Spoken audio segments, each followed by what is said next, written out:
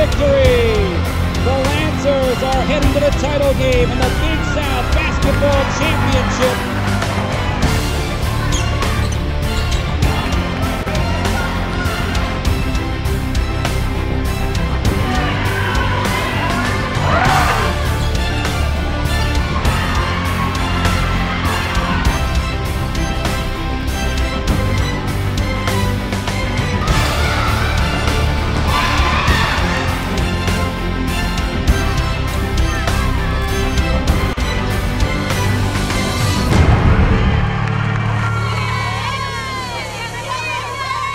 Hello and welcome to the Coach's Corner. Jacob Bell here with head women's coach Bill Reinson. And coach, it was an adventurous week last week for your Lancers.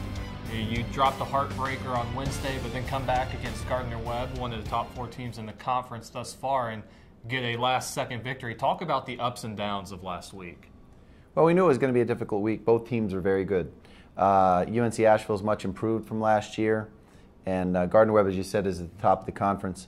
I think we played 20 minutes of good basketball in each game, and that's been a problem of ours pretty much all year. Being as young as we are, we're lacking consistency.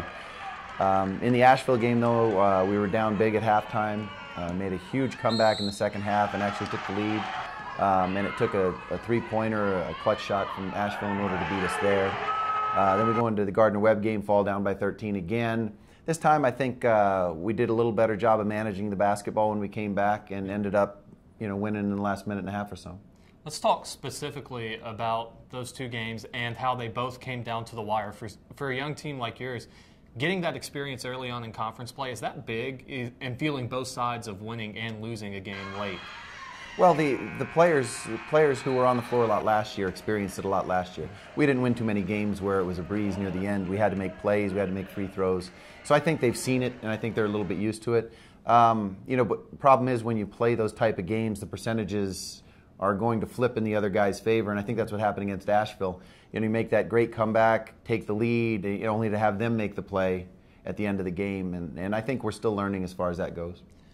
And specifically going to the Gardner-Webb game, you mentioned down 13 a couple of times. It seemed like at the beginning of the game, maybe those first half problems had kind of gone to the back of the room and you were able to keep up with Gardner-Webb early, but a late run by the Bulldogs really kind of let them get into halftime with a 9-point lead, and then seemed like they had all of the momentum, and coming out in the second half, it didn't look too good early on. What was it about your team that was able to kind of quell the storm there and allow you to come back late in that second half?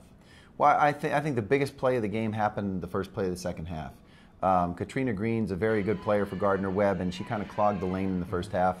Heather Tobeck coming out and making that 3 early in the second half forced her to come out on the perimeter and guard Heather. Heather made another one shortly thereafter, which meant that the lane was wide open. And when you get the lane wide open and you have Deja Brown, that becomes a lot bigger weapon. Yeah, you mentioned Katrina Green, and that first half she was absolutely just clogging that lane, but she might be one of the best post players in the conference. How nice was it to see how your team handled her? And, she had about her average, but you're really not going to stop her too often. Were you proud of the way your girls handled her? Yeah, I think so. In the first half, we were out-rebounded by 19, which wasn't very good, and she was a big part of that. In the second half, though, I think we out-rebounded them by 1 because I think we ended up losing the rebounding battle by 18. But it just proves, the style of play. I think we wore them down a little bit with our pressure. And when you get worn down by pressure, you don't shoot the ball as well, and obviously you don't want to go to the offensive glass as hard either. Let's talk about Brenna Robbins this past week, the freshman. She doesn't always do things that show up on the stat sheet, but each game it seems like she's getting better and more confident. She had a pretty good game against Asheville and then had what might have been one of her best games against Gardner-Webb. Talk a little bit about her and how that helps your team going down the road. Yeah, she's been pretty solid all year long. She had a lull a couple of weeks ago, might have hit the wall, the freshman wall. But she's the type of player you can put in there for 25, 30 minutes and not worry about her production. She's going to do what you ask her to do. She's going to play hard. She's going to rebound. A stat line for Brenna Robbins is 7 points, 5 rebounds, 3 assists. And if she can do that, play good defense in 25, 30 minutes, then we'll take it every game. Now, Saturday, it was a little bit of an aberration with Raven Williams. She only scored a few points late in the game, and when that happens to this team, how nice was it to see your team able to step up, get a win, and other people stepping up across the board and creating that production when your second leading scorer had an off night? Well, I think a product of that is when they were out injured. Raven was out for 8-9 games, and what happened was they had to learn how to take on the responsibility at that time. So the fact that she had an off game offensively, we had people to pick up the slack for her. But overall, I didn't think she played bad. Defensively, she was into the game. She was a factor, and her energy is always infectious on this team. So, yeah, she missed some shots. But as far as her effort and her value to the game, I thought she was pretty good.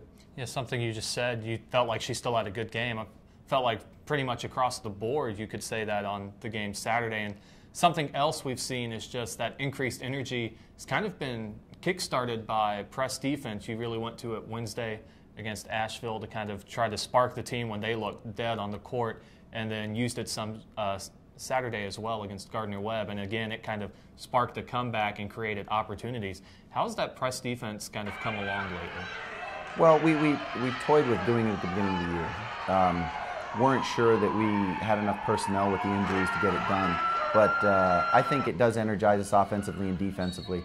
The problems that we usually have when we're in the press defense is if we're not scoring, the energy is down. But as long as we're putting the ball in the basket occasionally, the defensive intensity stays up. And I think it wears the opponent down. In both cases, the second half was much better for us because perhaps the other team was a little bit tired, missed some shots, or also it takes them out of their offense. They're not able to set up what they want to do, and they pretty much have to react on the court. And teams that are good at that are going to cause us problems, but teams that don't react well on the court will be causing them some problems. Now, Coach, you finally have everybody back healthy this week. Ali played well on Saturday and played more minutes than she did against Wednesday when she sort of re-aggravated that injury. How much does that full bench depth really help in terms of being able to rotate players, keep players fresh down the stretch? It helps immeasurably. I thought at the beginning of the year that we would be a very deep team. I thought going into conference tournament we would have 10 people that we could put on the court, which is valuable since last year we only had 7 or 8 in the rotation.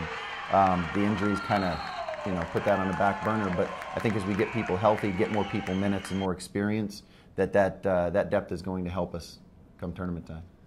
Now let's look forward to this coming week, Coach. And first up, you have Radford, who maybe hasn't had the production that people expected them to have this year. What do you see in that team in the Highlanders, and you're going on the road to play at the Dedman Center? Well, they're a very good team. They've been close in a lot of games, and they're a dangerous team because they're looking for their first win. We're hoping that that's not on Thursday, but we can't come out any less intense than we normally do. We've got to pressure them defensively. We've got to attack them offensively. More than likely, they're going to sit in a zone, so we'll have to work on that this week. But they're a talented team, not very big, a lot of guards, but they do drive to the basket, and they create contact, and they go to the free throw line. So it's going to be a real good challenge up at Radford. Yeah, I wanted to talk specifically about their ability to drive and draw fouls. That's something that a couple of times this year your inside players have struggled with, Heather Tobeck picking up early fouls. And obviously, that's a huge hamper to your squad when she picks up those early fouls and has to sit on the bench for a lot of the first half. Has that attributed to some of these first half struggles, early foul trouble for some of your big players, which really allows other teams' post players to go to work? It could be. It could be. I think it's a little lack of intensity early.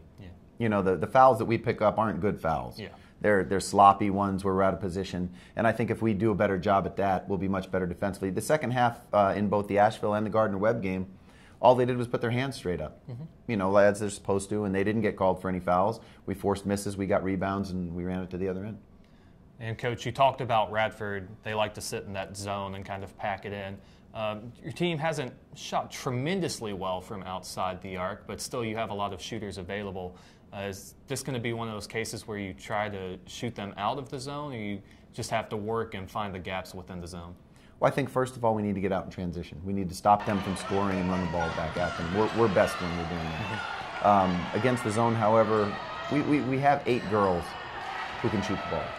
What we need to do is we need to find the combination of who's making them that day. One day it'll be Kendall Skurzik, the next day Jacqueline Reagan, then it'll be Raven Williams. We need to find the ones who are making shots that day and make sure that they play a little bit more.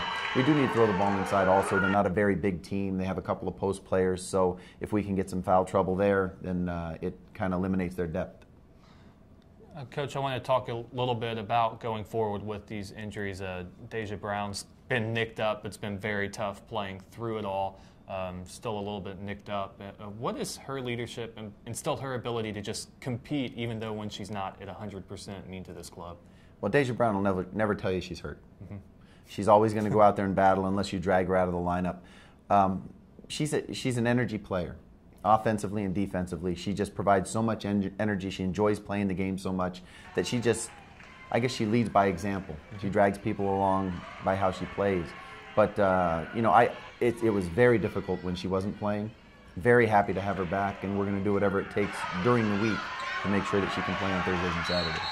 I wanted to ask a question about Raven Williams as well. She's back from injury, and we've seen her step up and play the one some these last few games. What does that allow your team to do with her at the one rather than playing the two as she traditionally did? Well, what it does is it takes Day-Day off the ball. And Day-Day's big problem on offense was that when she would dribble the ball up and try to penetrate, she would do it without anyone passing the ball, and 5 people would be looking at her. This way, with Raven moving the ball and getting it around, by the time it comes back to Day-Day, the players are looking in other spots. Nobody's really focused on just her, and it's opened up a lot more driving lanes for her. Does that also help with the players not hedging on her left hand? We know she likes to go left, and we've seen that a lot. Is that also to kind of free her up to go to her left? Yes, I think it does. The people play her to her left. I still think she can beat them to the left. She seems to have this mental block that she can't get around them when they're playing her there. But, you know, we'll continue to work on that. But, yes, I think taking her off the ball allows her to do that. Now, looking even farther ahead past Radford, you have Winthrop, who is definitely one of the best teams in the conference. They have one of the better players in the conference. Talk about the Eagles and everything they can do. They're very tough. They're very tough, especially at home. DeQuisha McClanahan, preseason player of the year. She's just terrific. She does it all. She scores. She handles the ball for them. She distributes. Defensively, she's very good. Shaquilla Nunn playing in the post. Very good shot blocker, takes up a lot of space, and she's becoming a better scorer also. Erica Williams is a freshman out there who is probably the most talented freshman in the league. She and Kayla Keys. So it's a challenging group to go play.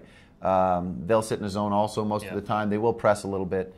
So we'll just have to be prepared to battle down there because they do play very well at home.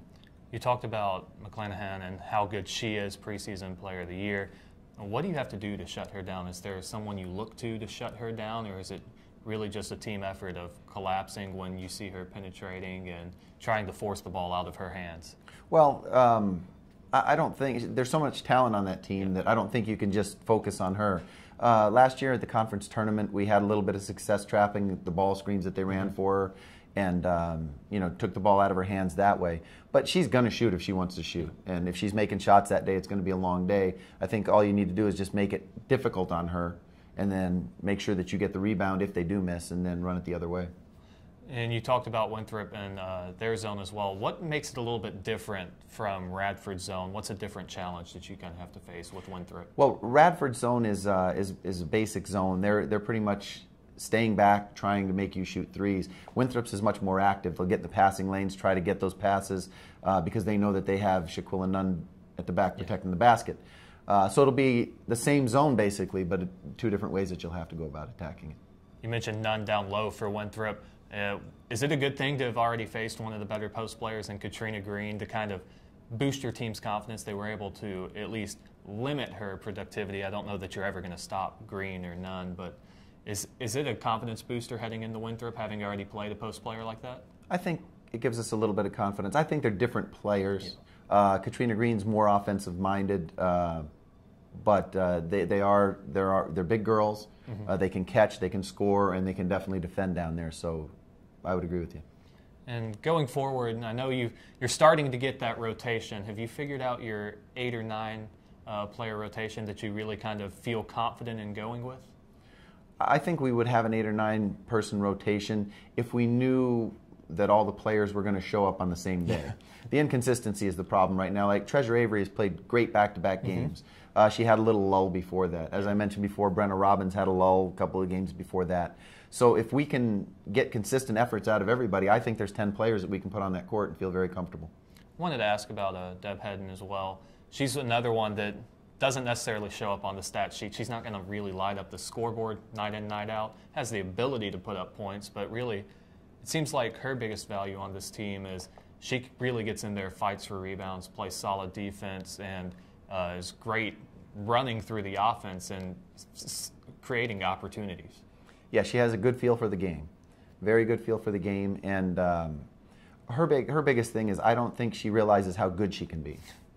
Because sometimes she plays as hard as she can, and she's one of the best players on the court. Other times she kind of coasts, falls asleep, and she's not as effective. So again, it's the consistency. If we can get them playing all consistently hard, I think we'll be fine. Finally, Coach, a general look forward to this week. Radford and Winthrop both on the road. You're back to 3-4 in conference play, which is basically right in the middle of the conference. There's 7 or 8 teams that are 4-3 or 3-4. How important is this week in moving forward within the Big South play? I think the importance of this week is just establishing consistency. Wins or losses, if we go into Radford and everybody plays hard and we continue to improve, and we go into Winthrop and everyone plays hard and we continue to improve, I think that's just as important as the W's and L's right now, because that means that as we go forward through the second time we get them through the conference, that we'll be more prepared. All right, thank you, Coach Reinson, for joining us as always, and we look forward to seeing you all next week on the Coach's Corner. Thank you.